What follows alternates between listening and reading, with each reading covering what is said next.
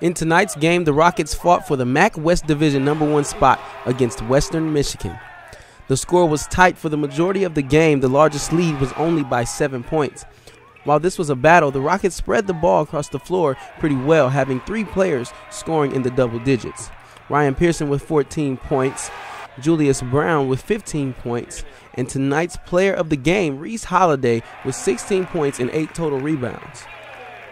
The Rockets did not walk away with the win. The final score, Rockets 62, Broncos 65.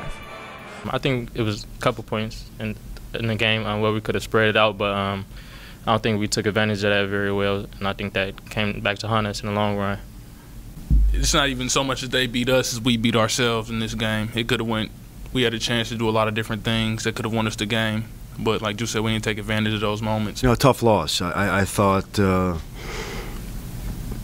I thought we did some really good things, and also had some really poor mistakes as well. But I think tonight was a great learning experience. I really thought we just played a bit immature and a bit frustrated at times, and other times we played really well.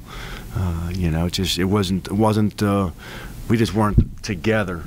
For the 40 minutes. We were there for 30 minutes, but we don't win a big game like this doing that. The Rockets' next home game is Saturday, March 2nd versus Ball State at 2 p.m. See you at the game.